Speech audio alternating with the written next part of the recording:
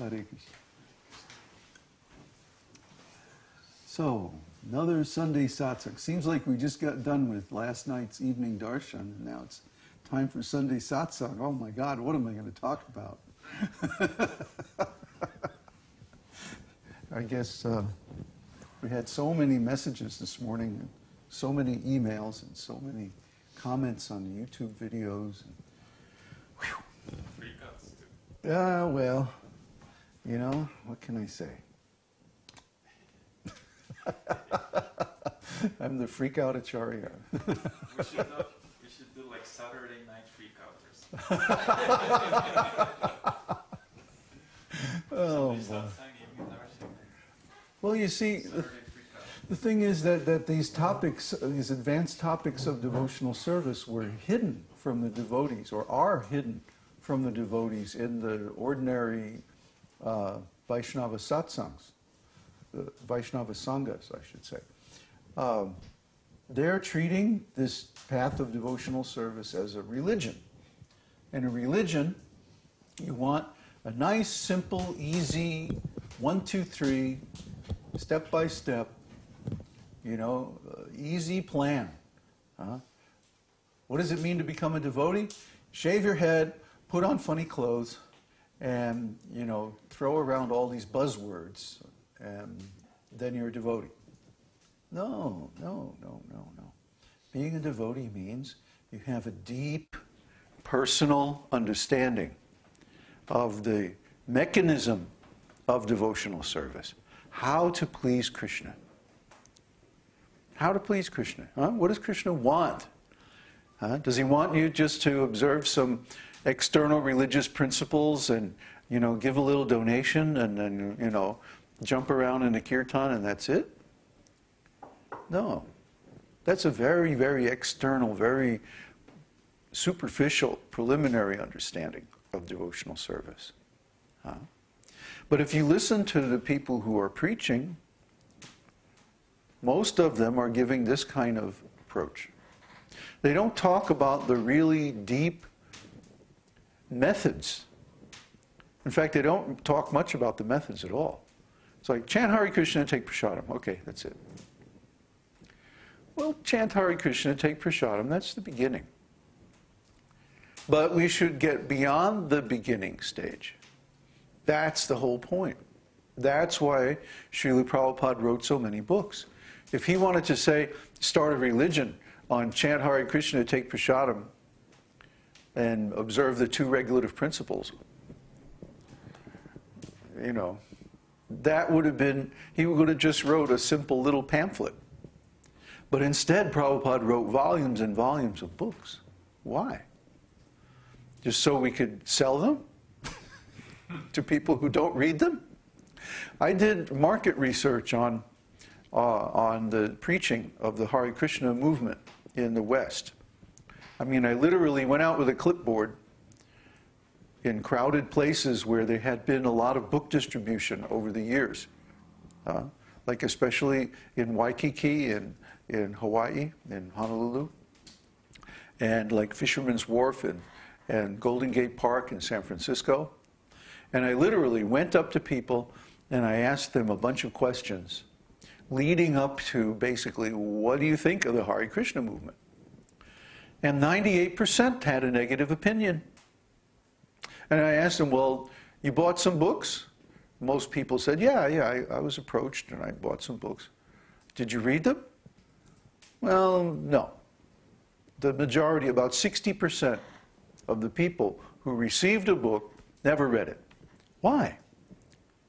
Because I didn't like the attitude of the person distributing the book, was the main answer. I didn't like their attitude.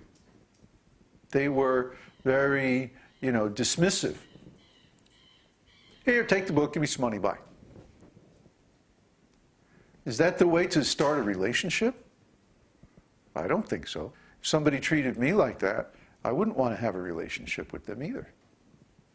So we can understand that most of this preaching has been ineffective.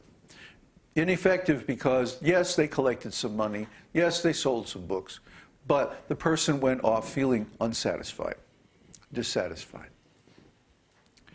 And then I asked, if they read the book, 40% read the book. Did you read the whole book? No. Why not? Well, I didn't understand it.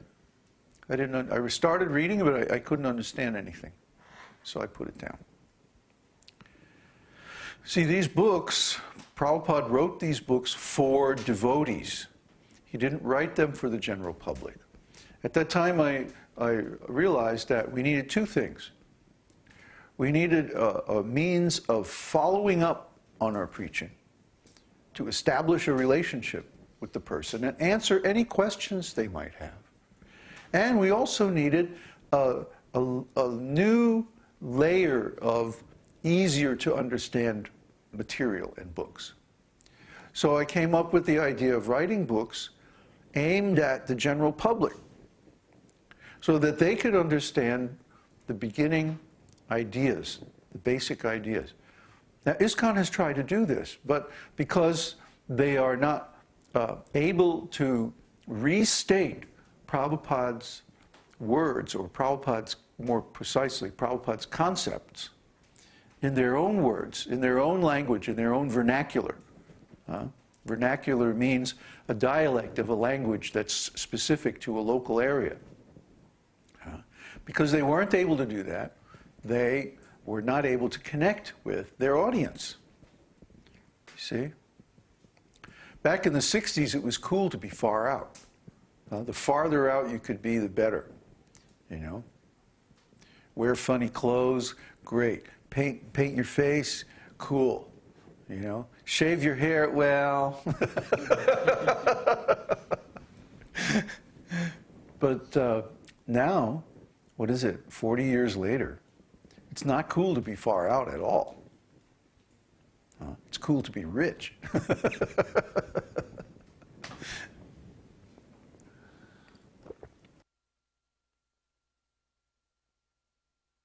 So times have changed. Therefore, our approach has to change. You know, it's very simple. But Prabhupada gave me a specific instruction. He said, read our books and then describe, you don't have to change anything, but describe the same thing in your own words. He directly instructed me in a letter to do that. So I have Srila Prabhupada's direct instruction to do that. And I did that. And guess what? It worked. That's why you're here today looking at this video. That's why our preaching mission is gradually becoming successful. Not because of the quantity, or not only because of the quantity of the material that we produce, but because of the quality of it. It's pitched at the normal person. It's aimed at the average person or the intelligent person who has a desire to understand spiritual life.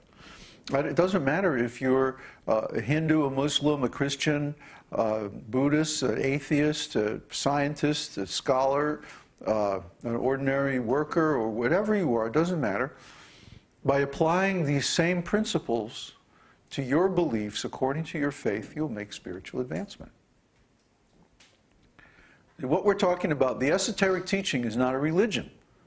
It can't be a religion, because a religion is invented by human beings and it has a beginning and an end.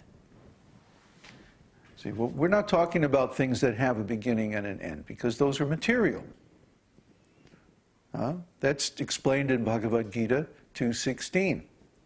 The sages have determined that that which has a beginning and an end, that which is temporary, does not really exist.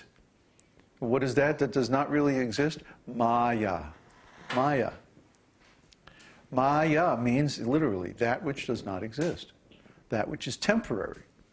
It does not have, is intrinsically, its own independent existence. If you're a Buddhist, read the Madhyamaka. The Madhyamaka says the same thing. If you're a Hindu, read Sankhya. Sankhya says the same thing. But what does really exist? That which is eternal, without beginning or end. That's real existence. That's independent existence. So what do we know?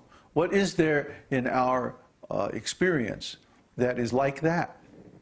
Well, the soul, consciousness, the self, and of course, God. Now, most of us don't have direct consciousness of God or the spiritual world, but we certainly have direct consciousness of our own soul, our own self. We can be conscious of the fact that we are conscious, and that is the beginning of spiritual life. So from there are many, many stages. But religion is not even on that level. Religion is below that level. Religion is still an external thing that you do through the senses, out there in the world. You go to the church or the temple, and then you do some worship, or you do some ritual, or you do, some kind of service. And then you come home, and has anything really changed? Probably not.